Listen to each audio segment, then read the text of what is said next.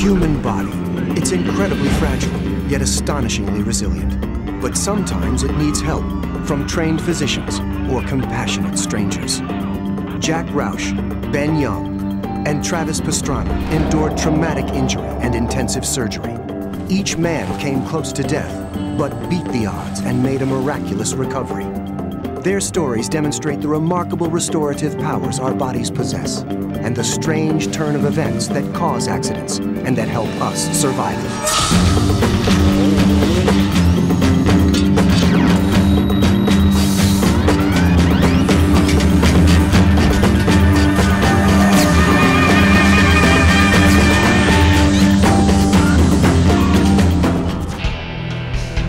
Danger is a part of life, and it can turn our lives upside down at any moment.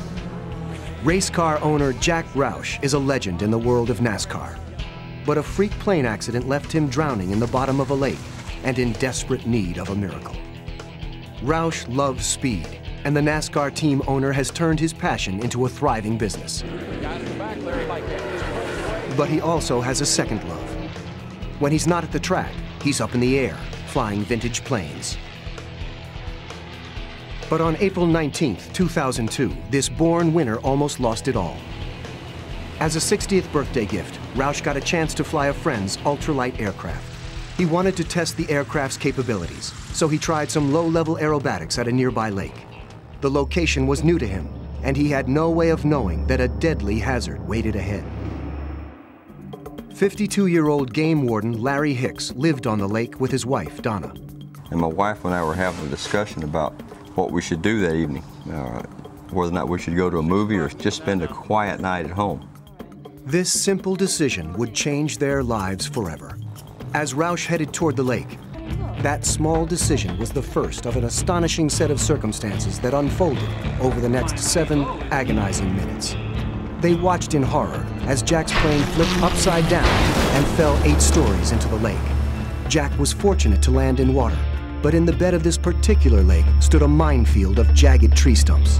Each could easily crush and shatter the ultralight and its pilot in an instant. And I yelled at my wife, called 911. I'm going to run down to the lake and see what I can do for the pilot, whoever he is. At that time, I didn't know. We just had an ultralight plane crash into the lake. A plane crash into the lake? An ultralight ran into some power lines and it is turned over. It's upside down in the lake. By a stroke of luck, Larry's brother had left a small motorized boat just 2 days earlier.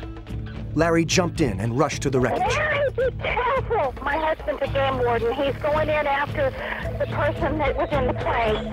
When I first got to the plane, right before I got to the plane, I realized that I was in aviation gas and started smelling the gas. And that's when I turned around and told Donna, I said, no matter what happens, I love you. I love you. I think we both realized that anything could happen at that point. The little boat helped him get to the wreck faster. But had the crash happened just 6 weeks earlier, Larry would have been too sick to even attempt a rescue. Larry has been battling cancer for almost 2 decades. And just 18 months before the crash, he was given only 2 months to live. Severely weakened and barely able to move, he had just begun treatments. They would turn out to save not just his life, but also the life of a total stranger. With my cancer, that 70% of the people get it back in the first 2 years. I had a doctor in Montgomery that had diagnosed that testosterone level was almost completely 0. And they started shots to help boost that up. Energy level had came up, our strength levels had just come up. It enabled us to jump in and help Mr. Roush. The damaged, smoking craft leaked an explosive film of gasoline over the water. The closer I got to the water, the more I smelled the fuel. I worried that he or the pilot might not make it because it was pretty scary. But Larry wouldn't give up.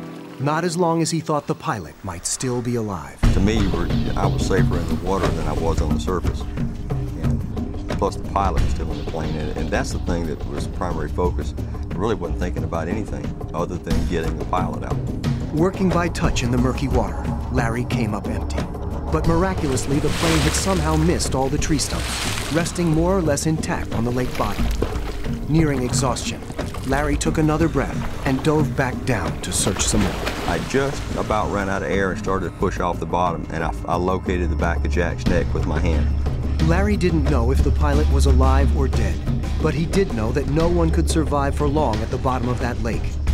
As his own lungs screamed for oxygen, Larry had to return to the surface without the pilot. Larry Hicks had made 2 desperate attempts to pull Jack Roush from his aircraft. Roush had already been trapped underwater for several minutes when Larry made his 3rd attempt. I went up and took a deep breath and came back down the 3rd time, and when I traced the seatbelt down to his lap, I recognized the feel of it as the same type of seatbelt that I had had training in the military. So I triggered the release, and Jack floated right up into my arms. And at that point, I pushed off the bottom of the lake and broke the surface and started hanging onto the wing of the airplane. But the thing that was really apparent to me was he was not breathing. He had already drowned. So we started CPR on Jack. And I remember about the 2nd or 3rd breath asking God not to take this man.